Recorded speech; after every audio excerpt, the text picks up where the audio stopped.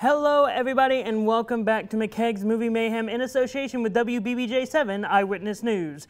I am your host Eli McCaig and today I'm going to be doing the movie review for Violent Night. Come on. Which one of you did that? Prancer? So unprofessional. Now, Violent Night is the newest Christmas film for this new season of December. It is also an action film. Think a little bit like Die Hard, but a little bit more leaning into the Christmas spirit. Starring David Harbour as Santa Claus, and the entire point of the movie is John Leguizamo's character Scrooge, is invading this very rich home with his team of mercenaries, and the entire point is for them to rob the rich family.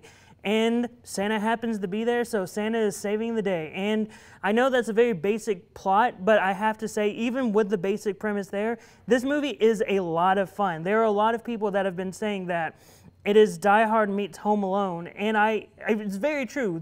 When we get to the moment where there is a lot of Home Alone stuff, that's when I'm just thinking to myself, man, this is very much what would happen if Home Alone was real and not as cartoonish as the Home Alone movie. And that was what was fun about the movie. They took a lot of stuff that would be a little cartoonish and they brought them to a real thing. And it was just a lot of fun. Even the cartoony things that still stayed a little bit cartoony, they were also a lot of fun. And David Harbour in this film was so great as Santa. He was a great Santa, literally to the point where and again, I don't know if this is me just looking too much of my David Harbour bias, because I love David Harbour. David Harbour is great in almost everything he is in.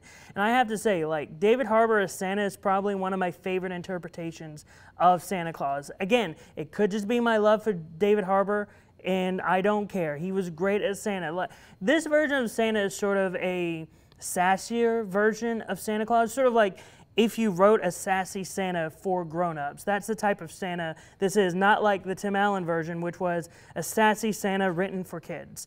That was sort of the separation for me. And Tim Allen Santa Claus for the longest time was my favorite Santa, but David Harbour very much beat him out of the punch. And then John Leguizamo's main antagonist, Scrooge, was also such a great counterpoint to the version of Santa that we got in this film, because his version, or John Leguizamo's Scrooge, is very much a character that was ruined by Christmas, and so he hates the holiday.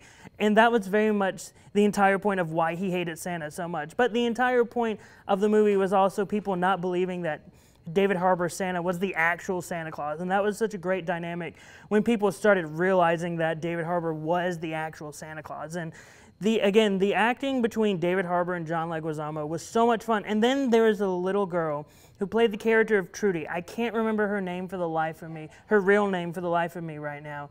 But she was so great in that role of sort of the child that still believes in Santa. She very much fit that role, and she had a lot of fun with it as well. I'd have to say some of the negatives is the plot is very much a basic plot, but even though it is a basic plot, I don't mind the very straightforwardness of the plot. I think other people may have a problem with it, but I honestly don't. I think also some people may be thrown back because they show a little bit of Santa's backstory and his origin story, at least this version of Santa's origin. So I think some people may not like that version of his origin story. And also, there are a great handful of characters that are just caricatures and sort of over the top. They have an over-the-top performance in terms of how they portray their characters, and that for me was a little annoying at most of the times when those specific characters popped up. If you go watch the movie, you'll know exactly what characters I'm talking about. But overall, this is a fun movie. I love the direction of the movie. I love the action. They really knew how to direct the action in this movie. David Harbour was great. John Leguizamo was great. I think, honestly, those two alone, outweigh all the negative, or all the other plot negatives that you may have with the with the simplistic plot. Overall, I give this movie a 3.5 out of 5 stars, a 7 out of 10. Next week, I am doing a Disney movie because next week I'm going to be doing the movie review for Strange World.